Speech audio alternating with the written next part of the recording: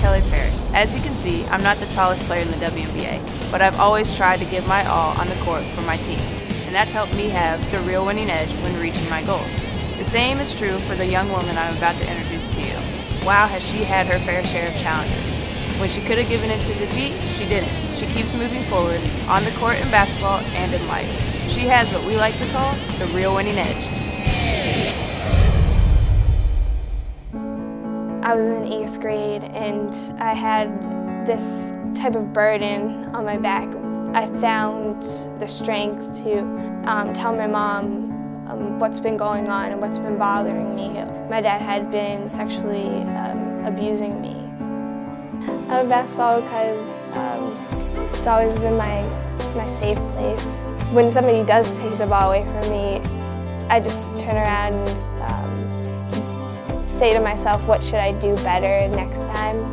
I can go out on the court and there's no one out there that can hurt me or touch me, or I can truly be myself. Callie's leadership style is more of a quiet leader. I mean, she's not somebody that's going to berate her teammates. She's very supportive of her teammates, often offering them positive suggestions, especially in practice. Callie is able to turn the page quickly when adversity strikes, and I think that's huge, especially on the basketball floor, but more importantly in life.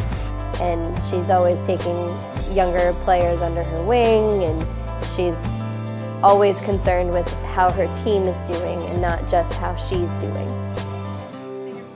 She has a crazy schedule. She is a basketball player. She works at Zoinks, a very active social life, and through it all, everything is always done with 100%, never an excuse, never late, always actively participating in class and trying her best. And it's Callie that's not only doing her work, but she's encouraging everybody else to do the same.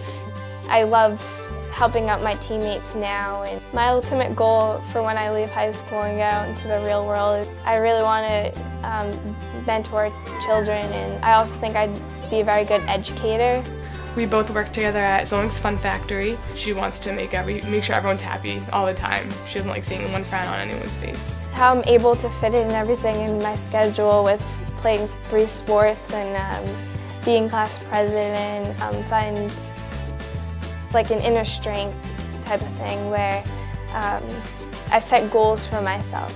I'm currently in the foster care system. My family hit very hard trials. My dad had been sexually abusing me, and at that point I sort of saw the strength in my mom go, and she didn't know how to help me, and she thought that it was her fault that when my dad was incarcerated, she turned to alcohol, which turned to her not being able to take care of me and my siblings. I see her now all the time, and I can see that she turned herself around. I came to know Callie as a substitute teacher at her middle school. We got really close over the last couple years. We did everything we could to have her come live with us. She doesn't fall into that category of, being depressed or anything. She just picks herself up and moves along to school. Yes, when I've seen her down, I see that she prays about it, and she just kept her head up high, played the sport she did, and executed awesomely in school. And she is a teenager that I can trust, and that's ingrained in her with her faith. She sees other people's hurts and needs before she sees her own. She could be a very angry girl if she wanted to be, and she's not. She's very happy. You see people like that, and they have a harder time dealing with it, and she takes it as something to learn from, to pick herself back up and try to make something positive. I've always grown up very religious and very close to God. I remember when I was younger and I would sleep over my Nana's house. She'd pray for hours. She'd help me say my prayers. I think that's where it all started when I was younger with my grandmother and my relationship with God. When I was in my darkest time and I was hurting the most, that's when I really drew closer to God, and I found that a lot of my prayers have been answered, because when I look back now, I never thought I could make it as far as I did and be the person I am today. And having a relationship with God, that's really helped me a lot in my life. When God has answered my prayers was last year. My brother, he got in a very bad fight, which led him to some very severe stab wounds.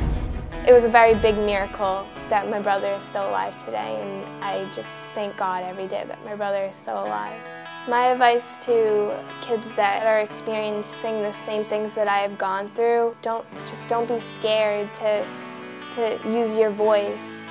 Using my voice was the best thing that I ever did, and that feeling of not being tortured anymore and abused and being scared at night to go to bed is the best feeling in the world.